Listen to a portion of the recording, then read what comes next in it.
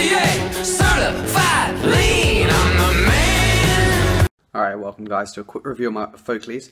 Bought these about 2 years ago or so. Pretty beautiful, as you can see. Absolute disaster. Sorry about the lighting. Here we go. Absolute disaster happened the other day. The screw just there where my finger is, you can see it came loose. So I still had the arm, so it's still like pivoting alright. And then I was going down like near Green Hill Road, and I was wearing them like this. With the other screw just like there, and then before you know it flown out and I lost it, and that was the end. So I was going to get these repaired actually. I was like, oh yeah, we good, I'll be able to just put a screw in there, but unfortunately they've gone. So what do I think about the Foakleys? They're pretty good. I bought them for £20, so it's like 30 Australian dollars. They were good, like you can change the lenses for instance, so we'll just show you here. The lenses come out like that, and you can pop some new ones in. Comes in a little case just like this, which is pretty good. Like for me, it has 4 lenses. One dropped on the floor. It had like clear, clear, polarized, and some other ones, which is pretty good. Like I was quite happy with them.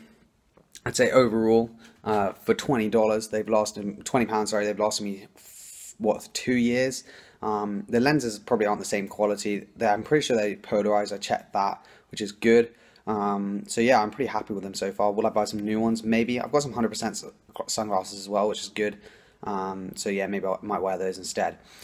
But yeah, about the Foakleys, I'll try and leave a link in the description. Generally, they change so much, the Foakleys, that the best thing to search for is cycling sunglasses, or JBL sunglasses seems to be the Oakley one. It's a bit strange, but yeah, that's what I'd recommend. So yeah, definitely get some. Just watch out about those screws, be pretty delicate with them, just treat them super carefully. How many people said they're fake? No one really has the balls to tell you like, oh, I think your glasses are fake. I generally ask everyone because I just don't believe anyone can actually afford them, but most people normally who I ask are fake, but some people get really offended like, no, they're not fake, but it's like in reality, a lot of them are. And yeah, pretty good qual. They look stunning, as you can see. So yeah, cheers for watching. I'll leave some links in the description below about maybe where you can get them, if they're still valid or not. But anyway, cheers for watching. I'll see you in the next vid.